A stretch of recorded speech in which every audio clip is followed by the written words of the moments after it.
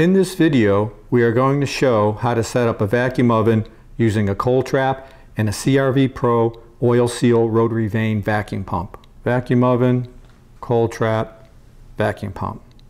Notice the flow path of the cold trap is connected between the oven and the vacuum pump. The purpose of a cold trap is to remove any condensable vapors generated from the vacuum oven and prevent them from contaminating the vacuum pump. It is important to use the correct size and type of vacuum hose to ensure leak-tight connections. We use thick wall gum rubber hose for vacuum tight seals and for chemical compatibility.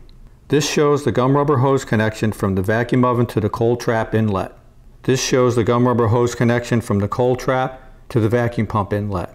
The key takeaways are, the objective of using a cold trap is to prevent condensable vapors from contaminating the vacuum pump. The cold trap is connected between the vacuum oven and the vacuum pump. Using the correct size thick wall gum rubber vacuum hose provides vacuum tight seals and chemical compatibility. To learn more about pump protection, please visit us at welchvacuum.com.